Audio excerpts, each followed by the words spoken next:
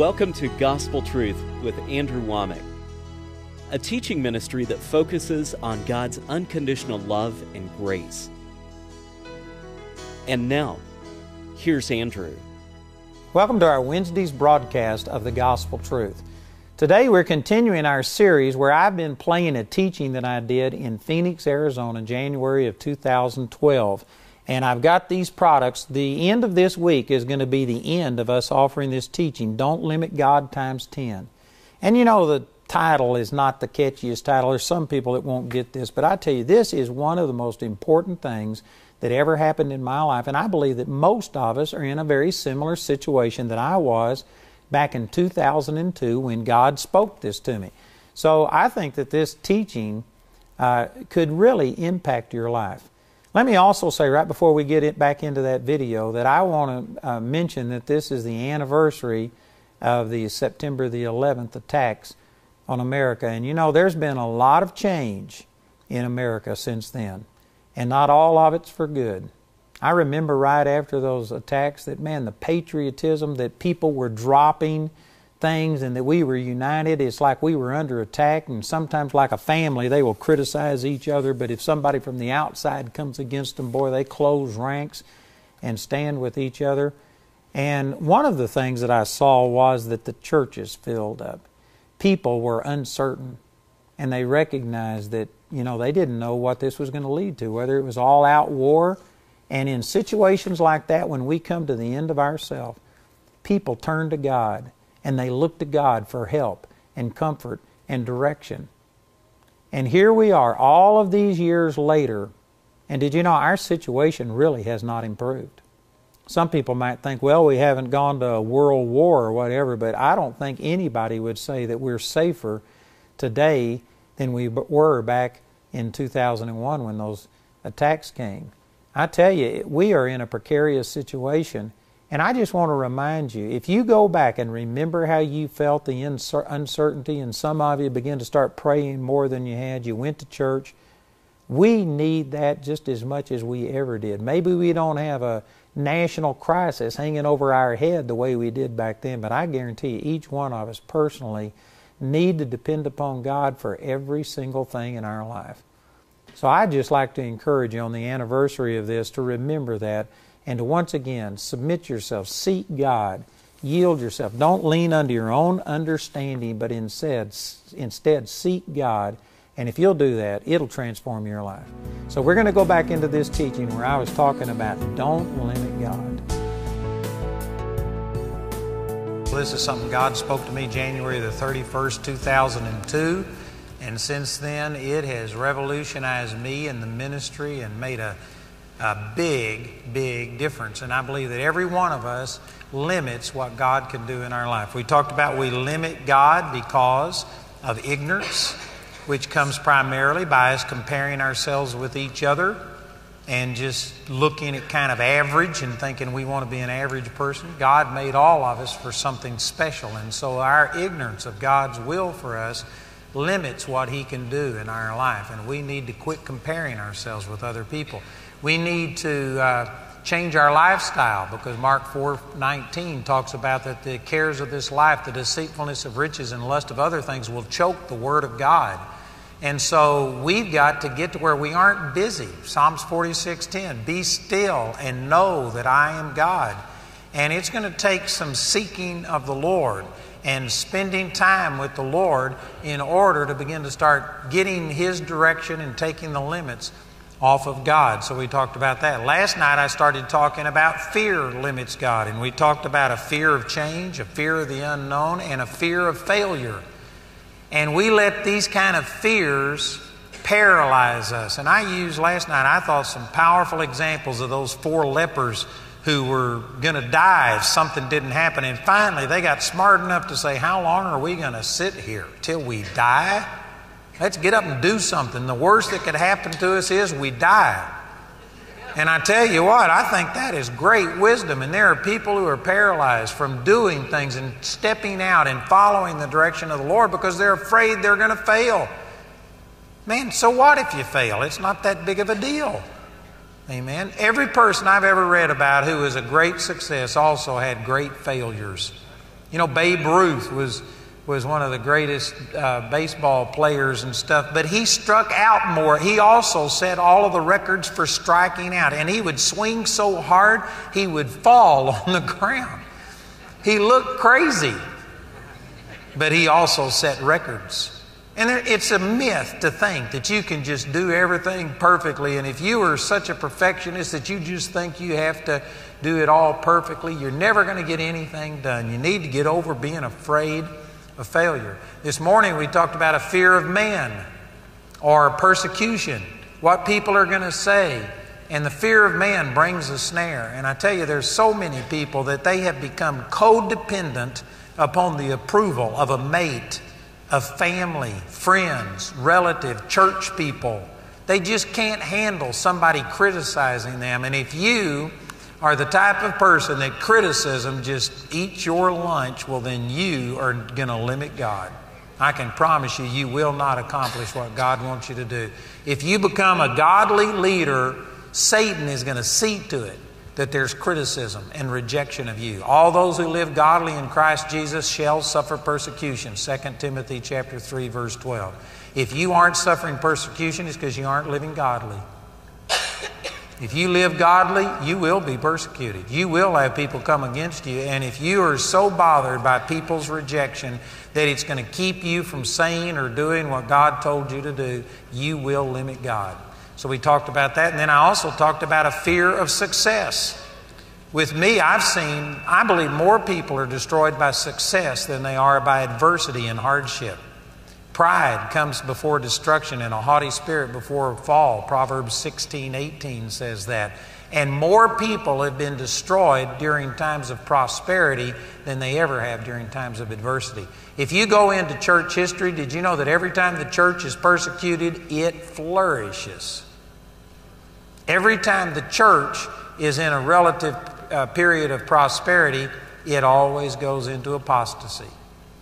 And I believe that that's what we're seeing happen in this nation. Our nation has gotten to where it's just religious. It was started in Christian principles, but now the church is having minimal impact in our nation in a lot of ways. And I take no joy in saying this, but this is a post-Christian nation in many ways. Now, I'm not accepting that, and I'm not dooming us to that. I'm saying that I believe that God can still resurrect it, and I'm doing everything I can to preach the Word and to stand up, and I still am hopeful and believing God for this nation. But I'm just saying that if you are paying attention, you can see that the prosperity of this nation has caused many people's hearts to wax, their love to wax cold. And it happens. And so, anyway, those are the things we've already talked about, and all these things limit God. What I want to talk about tonight is a subject that if I had a week to teach on this, I couldn't cover all of the things that God has shown me. So this is going to be a lot of information, and based on my interaction with people, this is a lot of stuff that most people haven't thought of. So this is going to be relatively new to you, and lots of times when people are presented with a lot of new stuff all at once, they just basically will not accept it. It's like that's too much to accept. So anyway, I just encourage you before I start sharing not to throw this out until you give it a chance. Meditate on it. Let the Holy Spirit speak to you. And if you understand it, this could revolutionize your life. And I'm going to talk about the power of imagination. And I'm also going to make a connection and show you that I believe what the Scripture is calling imagination is your hope, and how powerful this is in taking the limits off of God. First of all, let me just define some things. Imagination, according to the dictionary, means your ability to see something that is not real or present. That's what the dictionary defines imagination as. Your ability to see something that is not real or present. For instance, if I was to ask you how many doors you have in your home, most of you have never sat down and counted the number of doors in your home. You don't have this piece of information just filed away. And yet every person in this place could tell me how many doors you have in your home. You know how you do it? You'd look at it. You have an image of the place you live in your mind. That's your imagination. And you could sit there and count the number of doors in your home. Many of you are doing that right now. Some of you might say, well, I've only got 1 or 2 doors. It's easy to count. Well, let's say this. How many windows do you have in your home? Did you know you could do the same thing? You could go through every room in your house and count the windows, and yet you aren't seeing it with your eyes. You're seeing it in your imagination. God created us with an imagination, and you can't think without an imagination. An imagination is essential. If I was to ask you, how do you get from here to the airport? Did you know none of you are sitting here and with your physical eyes seeing things, but you would say, well, let's see, you go out here and you go to this first traffic store. You'd tell me how to get out the Baseline Road, and then you'd tell me, well, you turn right at that light. How do you know it's right? Because you're looking at it. And then you'd say you go up here, and if you turn left onto Interstate 10, and you go up and it's exit so-and-so, and it'll be signpost, and you're seeing this stuff. If you had never seen it, like for instance, to get from our office down to the interstate, I tell people that, let's see, you go, there's 3 lights, there's 4 if you count the fire station that is sometimes, what do you call that, a temporary or emergency light, but there's 4 lights, and I'm counting them. And I say, you go down to the 4th right, and you take a right and do stuff. You know what that is? That's your imagination. You see things. You think in pictures. If I say an apple, everybody think of an apple. You aren't seeing A-P-P-L-E. You see an apple. You have a picture. And some of you will picture a green apple or a red apple, and I could change your picture with words. Words paint pictures. And did you know what makes a person an effective communicator? Is if you can talk in a way that helps people to see what you're trying to describe. If all you're doing is just putting out facts and figures, and if people can't see it, they'll lose it. Your memory functions off of an imagination. Let me just start with this verse over in, I think it's 1 Chronicles chapter 29, and I'll show you this from Scripture. In 1 Chronicles chapter 29, verse 18, O Lord God of Abraham, Isaac, and of Israel, our fathers, keep forever in the imagination of the thoughts of the heart of thy people, and prepare their heart unto thee. This is David. He was getting ready. He was close to dying, and he called all of the nation together, and they took up an offering to build the temple. And David gave of his own resources. He had already given like 5 point something billion worth of gold and silver from the treasuries of the nation. But out of his own personal bank account, he gave 1 point something or $2 billion worth of gold towards the temple. And when he did, the rest of the nation rose up, and people were so touched by David giving that they started giving, and altogether they took up over a $5 billion offering. And they just began to start praising God. And he says, God, who are we? And he went back and recounted how they came out of Egypt and they used to be slaves, and who are we to give such a generous offering? All we did was take the blessing that you've already given unto us and given it back. And he was praising God that God had touched the people's hearts. And then he says, oh God, keep this forever in the imagination of their thoughts. What he's talking about is don't let them forget it. This is how you remember things. You can't remember anything you can't picture or imagine.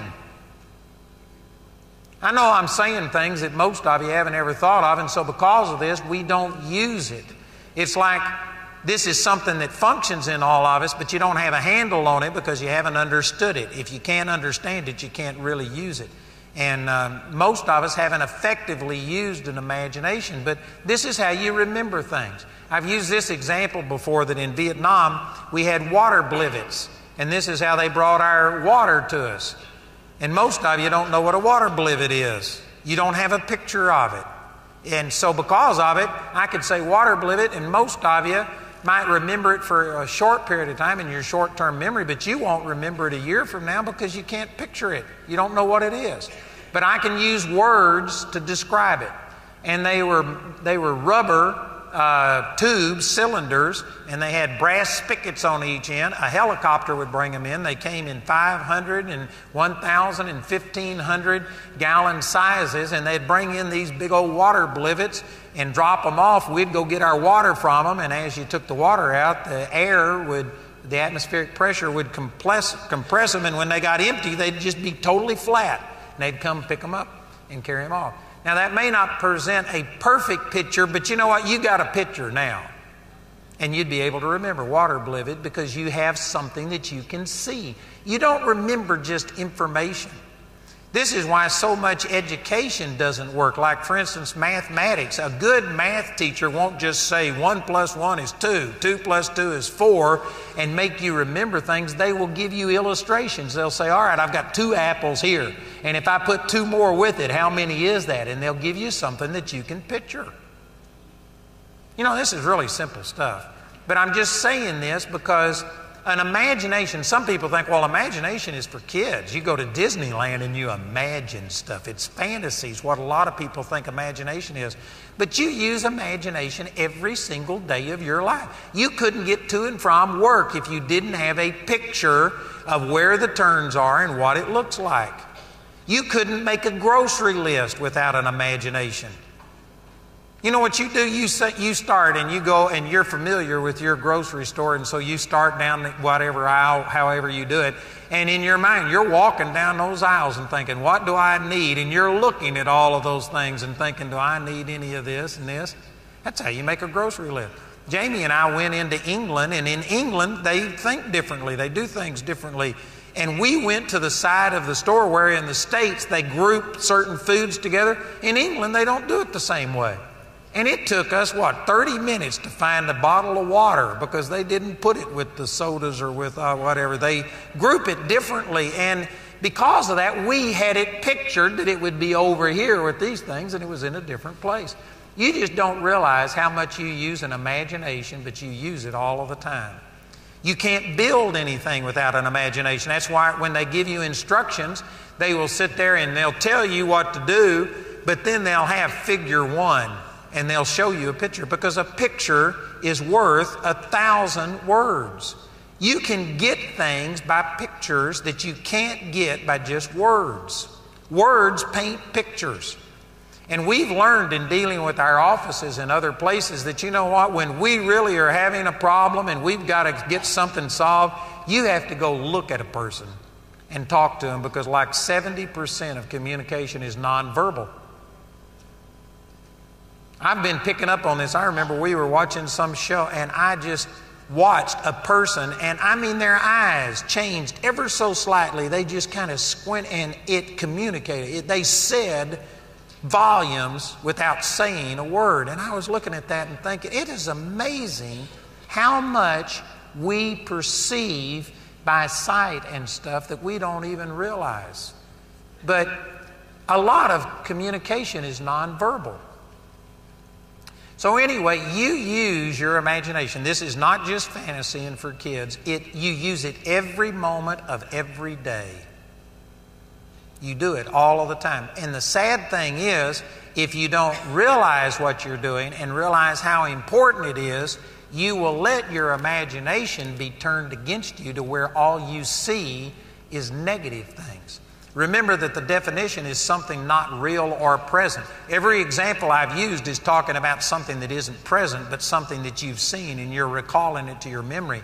But when it comes to vision, when it comes to having God give you direction for your life, you have to use your imagination to see those things come to pass. You have to see it on the inside before you see it on the outside.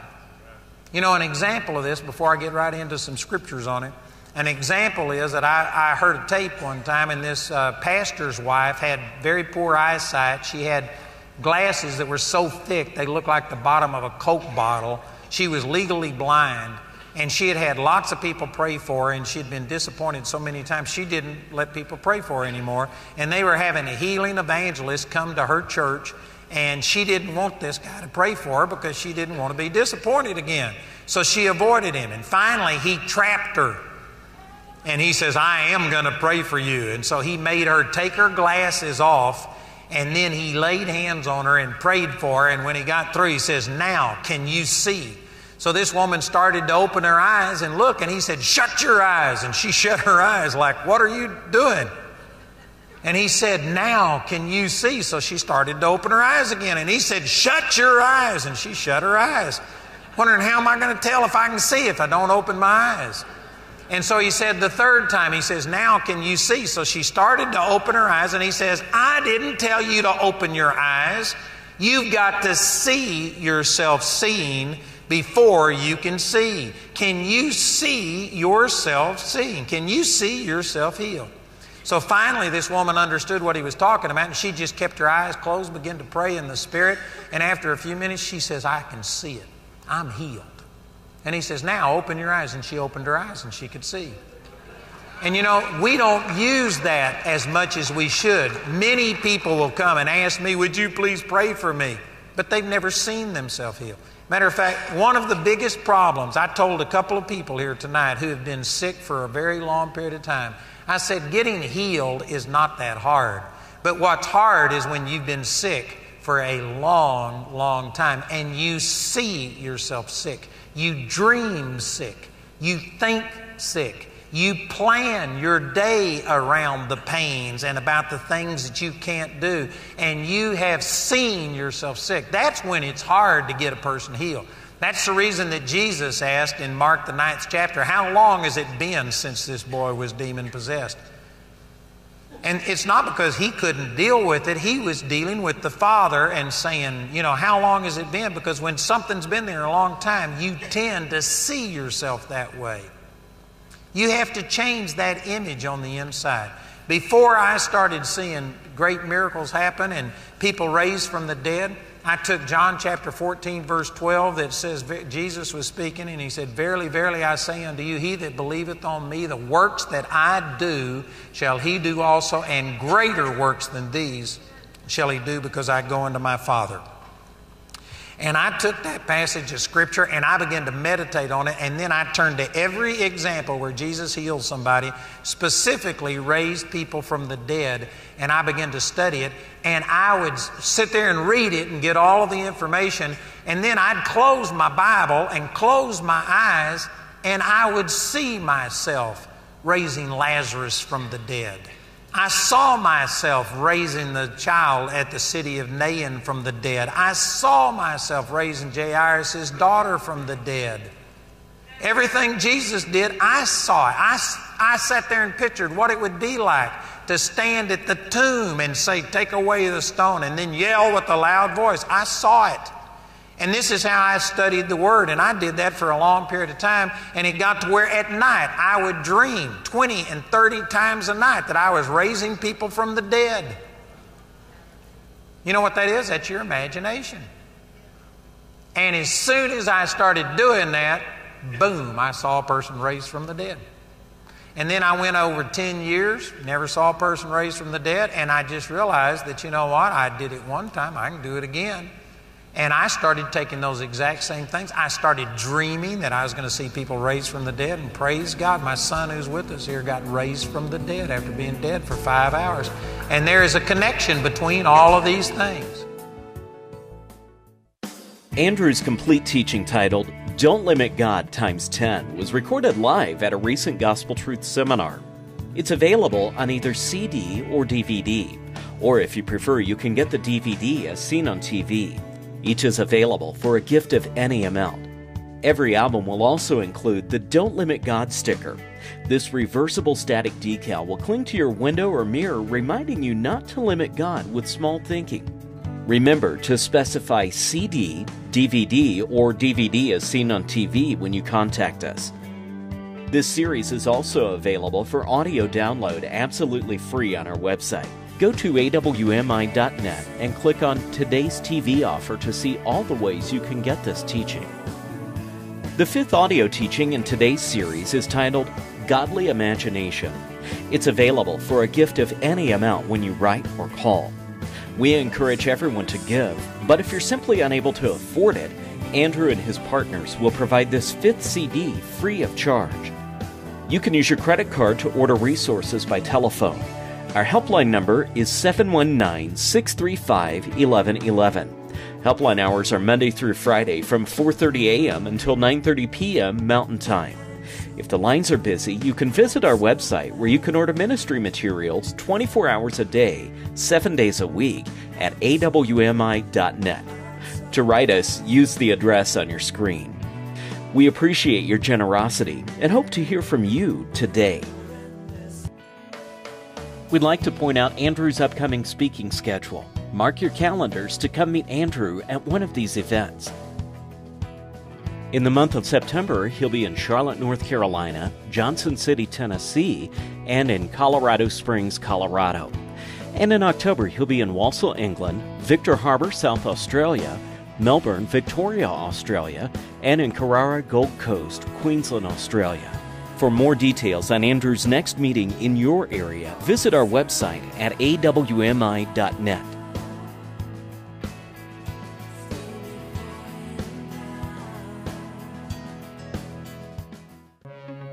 What do you do when one of your children is diagnosed with stage 4 cancer? Mike and Esther Mullins had a choice to make: to accept the virtual death sentence for their son and beg God for a miracle, or to take a stand and act on the revelation that God wants you well. Take a healing journey with the Mullins family. Healing Journeys Volume 4. Now available on DVD at awmi.net.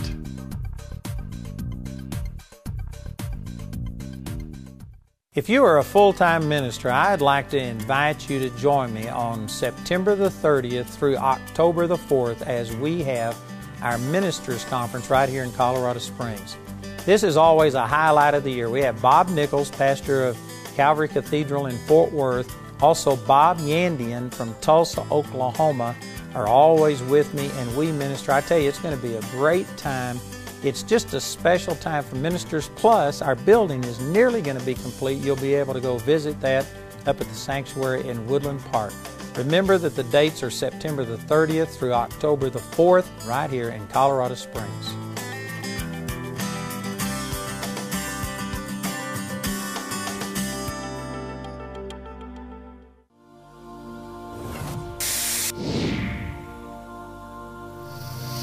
You do not have to motivate God to heal. God wants to heal more than you want to be healed. The almost too good to be true news you can use. www.awmi.net.